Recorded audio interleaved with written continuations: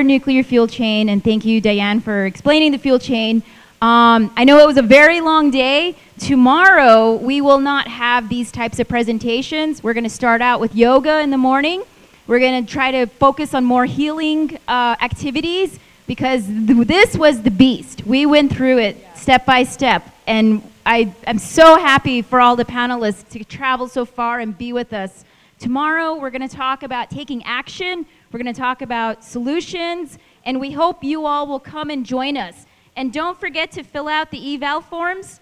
We want everyone's feedback, because if we do this again, we want to make sure we have a even better symposium. This evening, we have the Dismantling the Nuclear Beast through art and poetry, and music. And Eileen's band is going to play, so please stick around. We have dinner outside. We have a full dinner for you guys, provided by a local caterer. And I think Eileen might have a couple more words, but I just want to say thank you for sticking with us, and we're not done.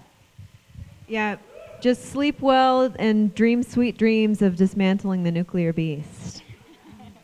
All right. Enjoy your dinner.